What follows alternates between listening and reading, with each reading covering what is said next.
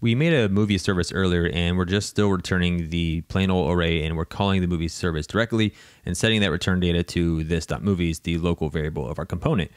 But when we're calling services, usually we're not getting immediate results like this or synchronous code.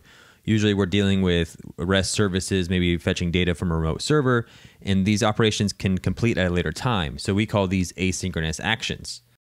You might be more familiar with handling asynchronous actions by using callback functions, or if you're coming from Angular 1, we use promises a lot to handle these things. But in the new Angular built on TypeScript, we're using what's called an observable. Now, observable data streams are much more of a pattern than they are a specific library or an SDK to handle asynchronous programming, and you can do this on the front end or the back end on a lot of different environments, so it's not a front end thing, although there's libraries written by RxJS to help you implement these patterns in different platforms.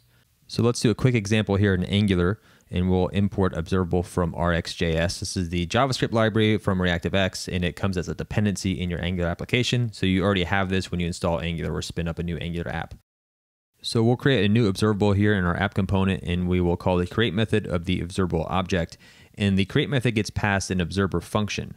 And this observer function is primarily concerned with updating the stream, completing the stream, or airing the stream. So we have these methods of next, completed, and error on our observer function. So to start off, I'm going to say observer.next start processing. So I'm going to spit out a value of saying start processing this process. And then I'm going to make a set timeout function here just to simulate some delay in time. And then I'm going to call observer.next still processing. So the next method here is going to constantly spit out the new data or the new events that happen in our stream. And then the set timeout on the final one, I'll set to 5 seconds, and then I'll complete the stream with the complete method.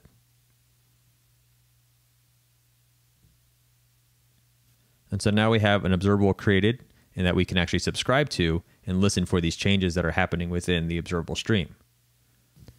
Next, I'll go into the onInit function down here, because when the component initializes, I'll start to subscribe to that observable we just created.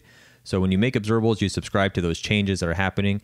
And in that observable, you can get the data or the next function here, or you can catch the error, or you can even catch the completed event that gets fired. So there's 3 methods here you can hook into, and I'll just, on the complete, I'll just log that the process was finished. So we see it starts processing, and then later it's still processing, and then the process completed. And so I'll actually add another line here of console.log component initialize, so you can just see how the component initialize will be called in first and then the other 2 later. So we get still processing and component initialize right off the bat, and then later we get still processing and then process completed. And you'll notice in the onInit that the observable.subscribe is called first and then the component initialize second, yet we get the still processing and the completed later on after we've already passed component initialized, because in our subscribe method, we're just constantly logging out the next value. And we can even log out the error value if we throw an error within our observable. So we say observable or observer.error issues, we should trigger the error function instead. And we see issues down there. So back in our movie list example, we can actually simulate our movie array as an observable if we just use this little of utility that we get from RxJS. So import of from RxJS / lowercase observable / of, and then down to the movies, we'll just wrap the movies in the of utility here.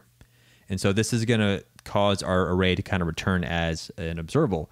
So if we go into our list component and hover over get top rated, we can see it's trying to return an observable of name and is fresh, an array of these objects. So since we changed this to return an observable, we can no longer call it like a synchronous event like we are here right now. So we'll say this movies.service.getTopRated.subscribe because it's observable, and then we'll get the data that it's returning from the next method. And so we'll say this.movies equal data, and we still get our list that we defined earlier.